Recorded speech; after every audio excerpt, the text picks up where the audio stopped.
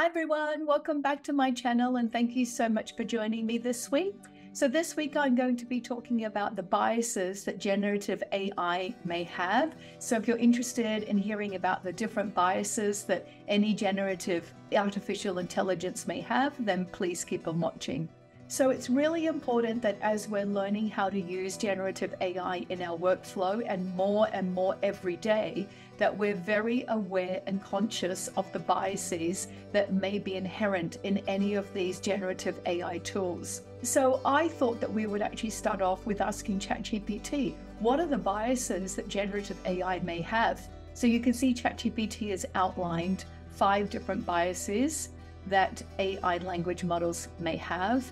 One is the confirmation bias. So it may inadvertently exhibit confirmation bias by generating responses that actually align with very prevalent opinions and beliefs found in the data and the information on the internet. And this can reinforce existing biases rather than challenging or providing a balanced perspective. So we have to really be careful of confirmation bias when we're using any kind of large language model. The second one is gender bias. And large language models, of course, reflect the gender biases that are reflected on the internet and all the information that's around. So if we were to actually ask a generative AI text-to-image tool, what does a doctor look like? What does a nurse look like? I'm sure that there are going to be some gender biases that actually come out, and I'll show you some gender biases of images a little bit later. So the third bias is the cultural bias. So of course, any kind of output can lead to cultural biases based on the information on the internet. So as an example, if you were going to input into any large language model, who are the most famous pirates of all time? You're probably going to get a response that's very much Anglo-centric rather than the Asian pirates that were actually very famous. So we have to be really careful of the cultural bias of the response. The fourth bias is stereotyping.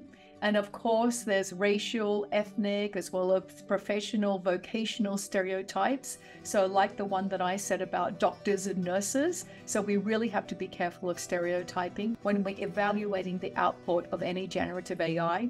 And of course, there is source bias. So not everything on the internet is factual. We have to actually check the facts and use our critical thinking. We have to be able to discern facts, truth, and falsehoods. And so it's important that we also fact check.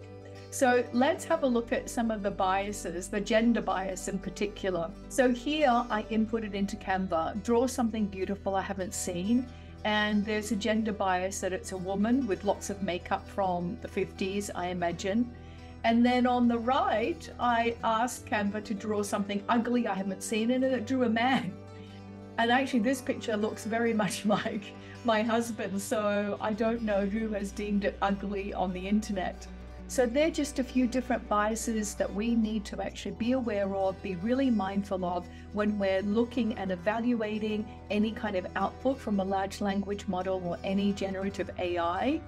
But once we are aware of these biases, I think that any generative AI can be a really powerful tool to really help enhance our workflow, to enhance teaching and learning for our students. So how might we harness the power of generative AI to really enhance teaching and learning and prepare our students for this exciting unknown world?